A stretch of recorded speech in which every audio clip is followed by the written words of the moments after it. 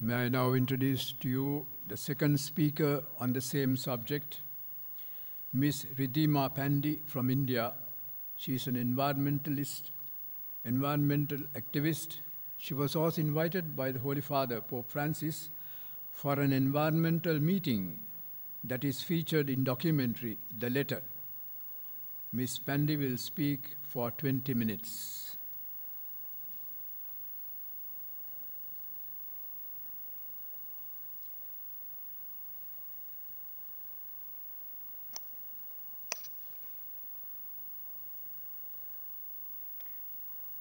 Sawadika, Your Eminences, Your Excellencies, Reverend Fathers, Sisters, and guests. My name is Ridhima Pandey. I am 14 years old, and I am from India. I am from Uttarakhand. Uttarakhand is a part of the Himalayan region, and it is known for its natural beauty. The holy river Ganga also flows there, but this treasure is now being polluted because of human activities like deforestation, disposal of wastes in the Ganges, and a lot more, and I believe that many of you present here might already know about that. My state has been impacted by cloud bursts, landslides, and flash floods. And flash floods are the reasons why I became an activist. I was 5 years old when the Kedarnath flash flood occurred in my home state, Uttarakhand. I was sitting at my house and I watched the destruction at the television. I watched kids crying that they lost their parents, that they lost their family members, that they can't find their homes and they don't know what next they're gonna do. I also saw my father going there to rescue the animals. And somewhere seeing that destruction got so much into my head that I started having nightmares. Nightmares that I died because of a flood. I lost my parents, I lost my house, and I didn't really know what next I should do. After being impacted by these flash floods for a while, I decided that I wanted to do something because I didn't want it to die. So I asked my parents in terms of what should I do about stopping the flash floods? I mean, what can I do to It's okay. And what can I do to stop flash floods because I didn't want it to die? And that's when I came to know about what climate change and global warming is. I got to know that because of our human emissions, the climate of the entire Earth is changing. And I remember my parents telling me that I would be the one most impacted. India, just like Asia, is one of the most impacted places by climate change. But what makes me even more anxious is that ones who are the most impacted ones because of this crisis are not the ones mainly responsible for this crisis. The kids of my generation are the ones most impacted by this crisis, today and in the near future. We are currently nowhere near on the track of limiting global warming to 1.5 degrees Celsius or even 2 degrees Celsius. The current policies would lead to 2.7 degrees Celsius or even more warming at the end of the century. This is what the IPCC report says. Decision makers must do everything they can to limit the warming to 1.5 degrees Celsius. Every fraction of the degrees count. Every single fraction of degree matters to all of us. I filed a petition against the government of India in 2017 due to their inaction to complete the promises they made during the Paris Agreement and a failing in order to implement those decisions on ground. That petition was dismissed by the National Green Tribunal in 2019 after one and a half year on the grounds that the government was doing everything they can, but we all know that's not the reality, that's not the truth, because if government would have been doing everything, I wouldn't have been here talking about climate crisis and worrying about my future. And also in 2019, I filed a petition at United Nations under the Child Rights Committee to protect the child rights of kids all around the world, along with 15 other child petitioners. Unfortunately, due to some technical issues, the UN couldn't take it forward. which has impacted the lives of many children around the world. Millions of kids around the world are dying because of climate change or are living my nightmares, and I don't want that. I don't want my generation to suffer. What has my generation done wrong to live in such a conditions when the older generation had a healthier life, had a healthier childhood? According to the UNICEF's report, 1 billion children are highly exposed to very high level of air pollution. And even within kids and people, you know what's the worst case? Is that climate change doesn't impact each and every person in the similar way or in the same way it does. The poor and the weaker communities are the ones bearing the brunt of our wrong deeds. Climate change is projected to increase the number of people experiencing extreme poverty from 32 million to 132 million by 2030. Over the last decade, the mortality from floods, droughts, and storms have been up to 15% higher in the most affected countries.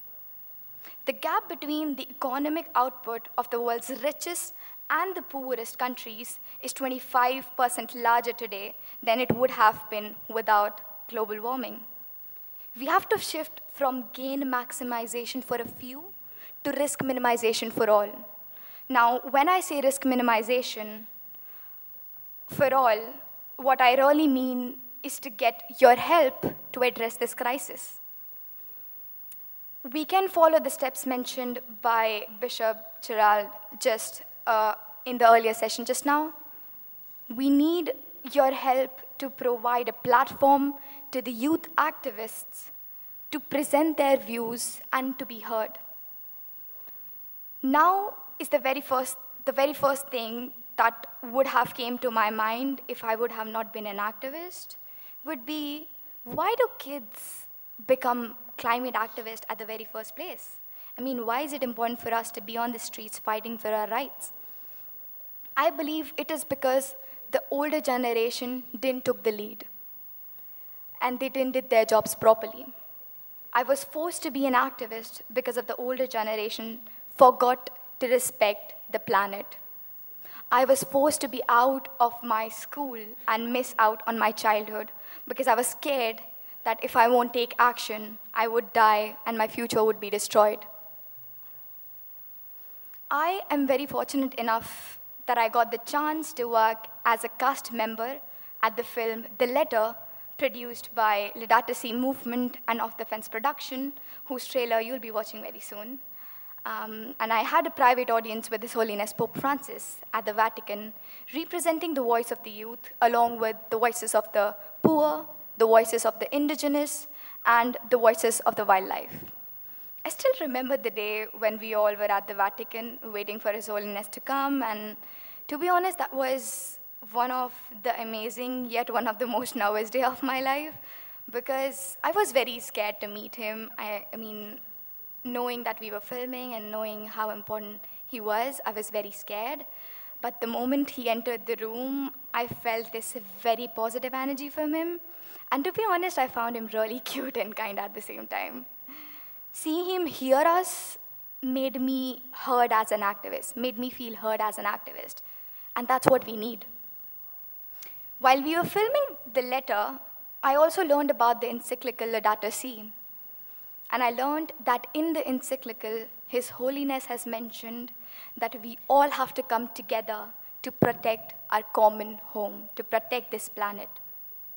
In the letter, you'll see 4 different voices coming together and have a dialogue with Pope Francis to change the way we treat Mother Earth today.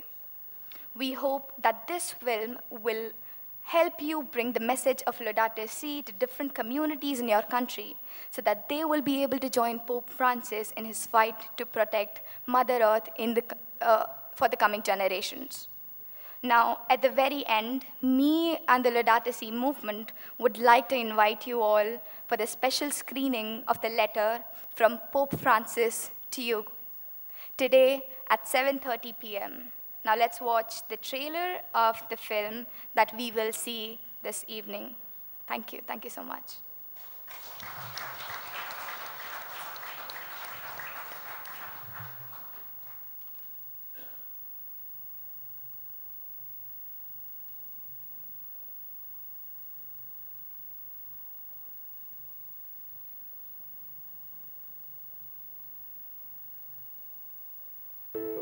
Vatican releases Pope Francis' wildly anticipated encyclical on the environment. La naturaleza grita. Deténganse. Deténganse. Protéger climatique, un manque de la protection de la nature qui pousse aujourd'hui nos populations à quitter chez nous. É perder a terra, a floresta, o grande agronegócio que está chegando aí. Marine heat waves are causing an unknown amount of death among corals. I want all the global leaders to do something to stop climate change, because if it's not going to be stopped, it's going to harm our future. Queridos poetas sociales, porque ustedes son poetas sociales porque tienen la capacidad y el coraje de crear esperanza allí donde solo aparece descarte y exclusión. Je n'arrive pas à rester tranquille. Parfois, j'ai un esprit qui voyage. O mundo vai mudar. Porque o que estava encoberto, hoje está sendo descoberto. Il faut lisser des liens très forts et il ne faut jamais rompre ce lien. You are my hero, you are. Che nessuno di noi è un'isola, abbiamo tutti bisogno gli uni degli altri. Wondema, pour himbe bada protéger l'environnement. Try to be the change you want to see in the world. We arrived as individuals with very different stories, but we all shared a dream.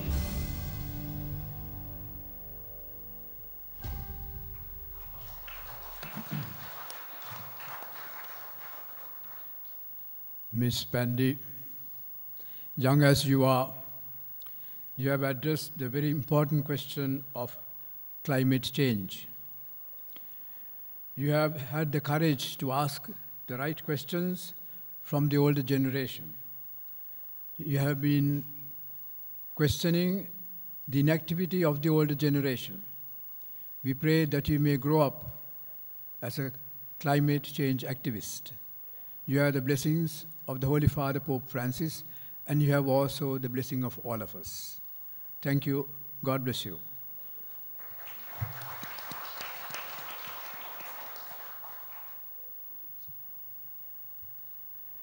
May I invite Ms. Pandey to come up on the stage, please.